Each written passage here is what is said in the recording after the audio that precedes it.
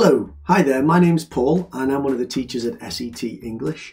I'm going to do a little session today on modal verbs and full infinitives, mistakes that people commonly make.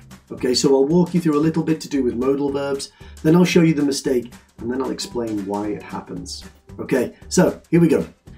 Modal verbs are verbs which support the main verbs in sentences. So an example of a modal verb would be can, must, should, might. They're all common modal verbs that we use. They have lots of different functions in English.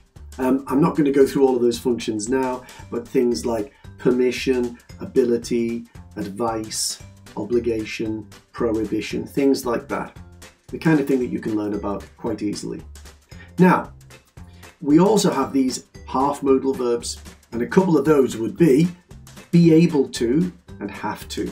They're called half modal verbs. They don't behave the same way that modal verbs do. Okay, and that's something that we're going to touch on today. So let's look at an example. Mr. Smith can mobilize independently. You can see that modal verb. The modal verb is there. It's can. And what's it followed by? It's followed by the infinitive without to. Okay, so it can mobilize. Let's have another example. Mrs. Gardner might require an MRI.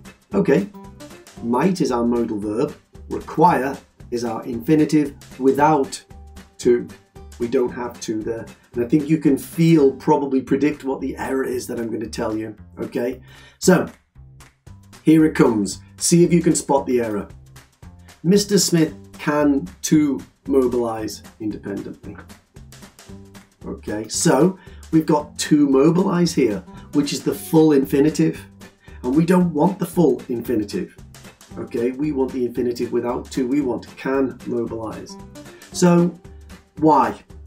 Well, the reason why is because those half modal verbs that I showed you earlier, they require to. Have a look at them again. Miss Smith is able to attend physio on Wednesdays. All right, so half modal verbs. Let's have a look at them. We've got be able to, we've got have to. Be able to deals with ability, and have to deals with obligation. So notice at the end of both of those, modal verbs, we've got to.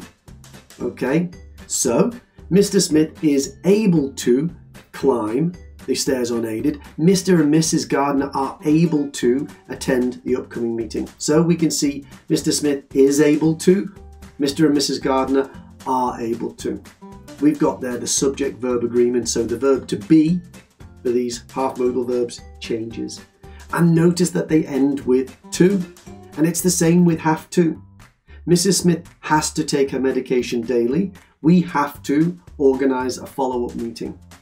So again, we've got has, Mrs. Smith has. That's got the subject-verb agreement. We have to, subject-verb agreement.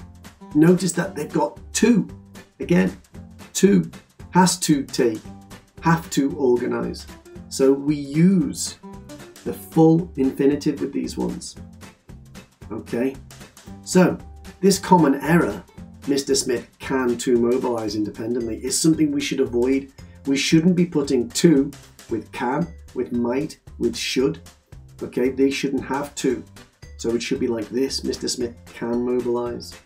So what we need to remember is modal verbs have an infinitive without to.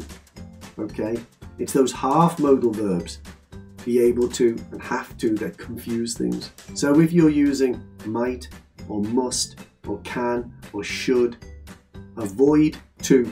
Don't make that mistake.